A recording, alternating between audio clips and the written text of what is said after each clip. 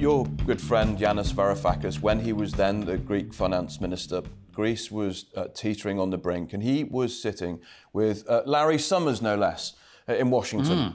And Larry Summers said to him, Yanis, what you've got to understand is there are two types of people in this world, insiders and outsiders. If you're an insider, you get a seat at the table. If you're an outsider, you don't get a seat at the table. My suggestion to you is you become an insider.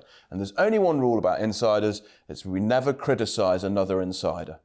You're trying to reform economics as an outsider. I doubt very much that you get a seat at the table, certainly not in Washington, certainly not in the moment with the prevailing economic thinking that's going on. How difficult is it to reform this discipline as an outsider? Frankly, I think it's impossible. I'm conceding defeat on that front. I don't think you reform it, I think you abolish it. And on that front, what I'm trying to do as well is to work with scientists and say, look, you guys, by professional courtesy, you haven't criticized economists in your work. You basically think that economists do their work as well as physicists or chemists or engineers do their work. You're wrong. They are a pre-scientific discipline. They are working from the great books, though the author's not Aristotle. In this case, it's Paul Samuelson. Who, incidentally, was Larry Summers' uncle. Yeah, I could hold that against him as well. So yeah, you've got a great books attitude.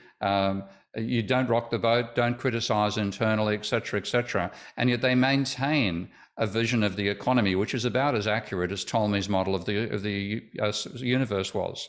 Now that model, with very intricate, complicated mathematical models, could easily predict where the planets are going to be in 200 or 300 years, was completely strong about the structure of the solar system. So you have to have a paradigm shift, a revolution.